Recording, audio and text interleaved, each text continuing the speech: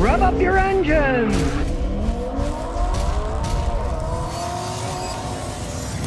American Pride says, is flex fuel worth it? E85. All right, for those of you who don't know, E85 is 85% ethanol, alcohol, here made from corn in the United States, and 15% gasoline. The problem is, E85 has about 20% less energy, less British thermal units than gasoline. When you combine that with the way that it burns in a car, you're going to get 20 to 25% worse gas mileage. And usually the price differential doesn't equate. You're losing money on a deal. But of course, to the farmers in the Midwest, they love it. They're selling corn. They're making all this money. Does burn cleaner. Your car will pollute less. It will actually have more horsepower. So it depends on what you want to buy, what you want to put in. If you don't care about worse gas mileage, yeah. But a lot of people, if they're getting 25% worse gas mileage, they're going to throw that out. And they're going to say, no, I don't want to buy it. And of course, it depends where you live, too. When I was in Texas, there were a handful of E85 stations, hardly any. You live in Nebraska, Iowa, they got tons of them, and it's a lot cheaper. And of course, you're supporting the local farmers. The cars can run perfectly fine on them. That's no problem. The problem is the price versus the lower gas mileage. You think it's worth it for your situation, if you live in an area where there's enough of them around. Bob Media says, Scotty, love your vids. I traded my 2020 Kia Rio S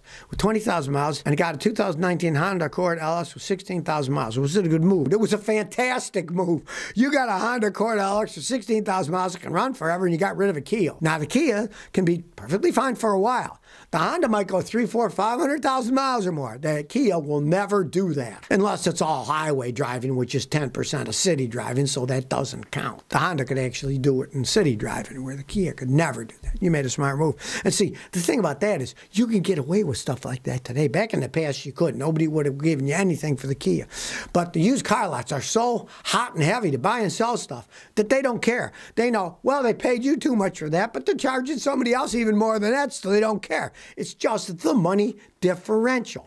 Like the banks. Somebody might go to a bank and say, I got a loan and it was only 3.75%. Yeah, if you've got $1 million in a CD, it's paying probably 1/4%, so they're still making over 3% profit. Same thing. So they paid you too much for the used car. They're selling it to somebody else for more, and they don't care. So now is a good time to get rid of a car like a Kia, get a Honda. It's the perfect time to do something like that. Opiates, says Scotty. Should I buy Mazda 3 hatchback or Toyota Corolla? Now, if you're talking about a used one, I'd definitely go Toyota Corolla, but the new Mazda hatchbacks are a lot better than the older ones were, and you'd probably get it a lot cheaper as far as I'm concerned. If you're talking about new and they're about the same price, I'd get the Corolla hands down, because you know that thing's going to last a really long time. And you might look at the Toyota Corolla hatchback. I checked one out in Rhode Island when I was there a couple months ago. Oh man, that car impressed the heck out of me. The guy bought it for like 21 grand, and it ran like a top, got phenomenal gas mileage. It was a beautiful car, rode fine. I would definitely go with the Toyota Corolla hatchback, and it was made in Japan, where the best ones are made. Silence Car says, I got a question. I'm thinking about buying a new EcoBoost Mustang, but heard they have oil issues. It would be worth to change the oil every 5 and not hammer on it. If you're talking about one of those 4-cylinder EcoBoost engines, I don't like them. They wear out a lot faster. Probably is. The people drive like maniacs, because you got a little 4-cylinder engine that puts out 300-something horsepower. Then they beat the heck out of them, and they do wear out. If you really don't hammer it, and you're going to drive normal, it probably will last. It's the high rev, kicking in the turbos all the time and not changing the oil, waiting for 10, 15,000 miles. But most people aren't going to buy an EcoBoost Mustang and not drive it fast. If you can really control your feet via your head and brain, and you're not going to hammer on it, it probably could be okay. But like you say, most people buy those, hammer the heck out of them, and I'd never get one of those. You want a Mustang, you want to hammer the heck out of it, get a V8. Don't get one of those EcoBoost little engines. Brandon Telato says, Scotty, what's better, a new Toyota RAV4 or Honda CR-V?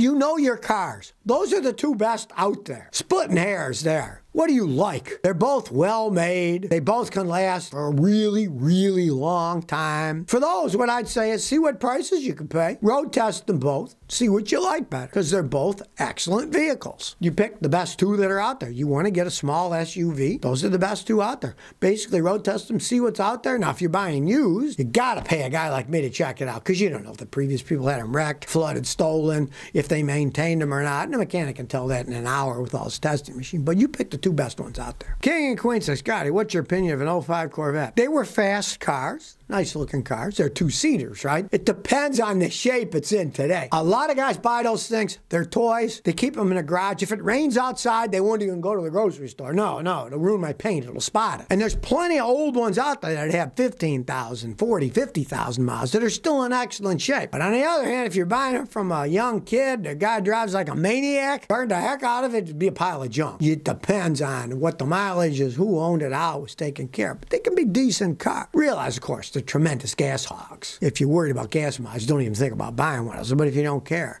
and if it's going to be a toy for you, and you're going to put 1,500 miles, 2,000 miles on it, you really don't care about gas mileage, go right ahead, as long as the mechanic says it's in good shape now. Skidmark Kid says, do you ever work on diesel vehicles? Oh yeah, I used to work on a lot of them because for a while, you know, Mercedes-Benz's biggest sellers were the 300 diesels and 300 turbo diesels. When, you know, Dallas was big on TV with Jock Ewing and all that crap, they were all driving Mercedes-Benzes and some of them were driving the turbo diesels. I worked on a lot of them, but diesels never really caught on in the United States because they smell and they are somewhat slower. The American market, they never got phenomenal gas mileage because they were generally in bigger, heavier vehicles. Those Mercedes diesels did not get phenomenal gas mileage because they were super heavy, big cars. They had a lot of pickup with the 5-cylinder diesel with a turbocharger, but they weren't phenomenal gas mileage ones.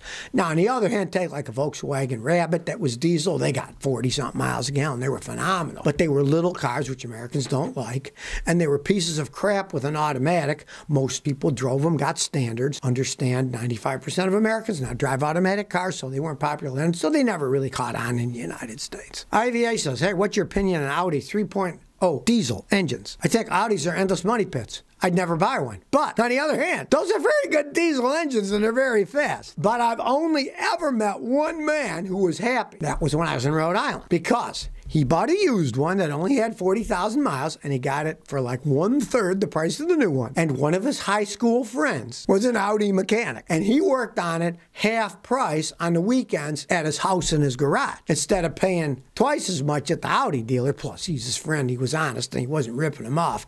The dealers are always trying to rip you off, sell you stuff you don't need and all that stuff. That's the only guy I ever met who was happy, because he paid 1/3 the original price, and his friend was an Audi mechanic who worked on it, and he didn't have that many miles on it. Even he said, I realize how complex these things are. If something ever goes wrong, it's going to cost a fortune. But they're diesel engines. They generally last quite some time. And with his friend being an Audi mechanic that charged them less than half of what the Audi dealer did, he was making out okay. Philip Sentmeyer says, what do you think of all these Hyundai, Kia engine fires? Well, the problem is they don't build the engines right. And then the engines will lock up and start on fire, or break and start on fire. A design flaw. They never did make their engines right. The engine fires are mainly because they don't build the engines right. They never have it, Kia and Hyundai. They've always had engine problems, burning oil. I had a guy, they fixed his engine, they said, and then the engine broke 6 months later, and they said, well, we fixed it once for free. Yeah, we fixed it. It's something else went wrong. That's not covered under the warranty. All nonsense. That's why I say stay away from those companies. Jonathan Grubmar says, should oxygen sensors all be replaced at the same time, or only as needed? Oh, only as needed. Some cars have 6 oxygen sensors. Many have 4. And the front ones, they don't even use really oxygen sensors anymore. They're called air-fuel ratio sensors because they're 100 times more sensitive than the old oxygen sensors. And some of those things are $300 to $500 a piece. So you don't want to go buying them just on a whim. Oh, I'll replace them all. Theoretically, they can last forever if you don't have impurities in the gasoline you buy. If you don't have an oil-burning engine that clogs them up with burned carbon, they can theoretically last forever. So there's no reason to change them unless they're not working right, and you got to have a mechanic like me check that out. It's complicated stuff. Just because you have an oxygen sensor code doesn't mean the oxygen sensors are bad. It can mean that if your car runs rich, it'll trip an oxygen sensor code. Well, it's tripping it because the engine's running rich, so the sensor says rich, rich, rich, rich, rich, and tries to make it go lean, and then it says, oh, oxygen sensor code. But it's not because the sensor's bad. The sensor is just the reporter telling the computer that there's a problem. It's like the old adage, don't shoot the messenger who comes to the king and says, we're losing the battle. Don't kill the messenger. He's not losing the battle. It's the soldiers that are losing the battle. Zach says, can you put E85 in a non-flex fuel? You can, but I would not advise it because it's 85% alcohol and your car wasn't made for that. It can ruin your fuel lines. It can ruin the fuel injectors. It can ruin the fuel pump. And your car is not set up for that. In a flex fuel car, they have special oxygen sensors. They have special different rubber lines. They have special fuel injectors. And they have special computer system that measures the percentage of alcohol and gasoline mix so it runs the car perfectly. Because it's not always going to be the same. Sometimes you might put regular gas, sometimes E85, so you might have 60% alcohol and 40% gasoline, and it will run on that because that computer knows how to do it. A normal car doesn't.